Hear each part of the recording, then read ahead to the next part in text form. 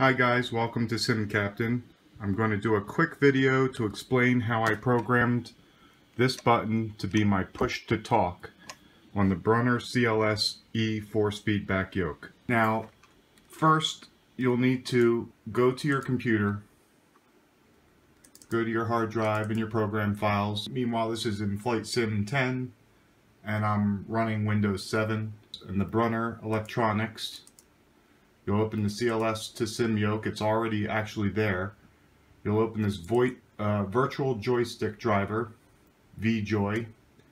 You'll open this and you'll run it. See, my pop-up box showed up and you'll run it. I've already done that. It did freeze up on me once during the installation. I had to close it down, shut the computer down, restart, and then I was able to do it as the administrator and had no problem.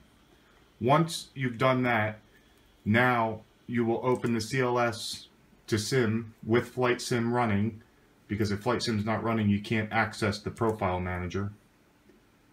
You go into the Profile Manager and you select the button, and the button I want is button 1, and you will select Not Bound USB button, and you'll click Apply and OK. Once that is complete, the button is not bound to CLS anymore, and you may program it through something like FSUIPC or Flight Sim directly. If you want to do it through Flight Sim directly, you go to Controls, Buttons and Keys. You'll select VJoy Device, and you can program the buttons right in Flight Sim. Flight Sim doesn't offer a push-to-talk option, which is what I'm trying to do, so I'm going to use FSUIPC. Buttons and switches. I click the button I want, it identified it. You'll select for FS control right here. Then you'll select the option for PTT transmit on. You'll click the control to repeat while held. And then when released, the PTT transmit off. And OK. And now this button is my PTT on my yoke.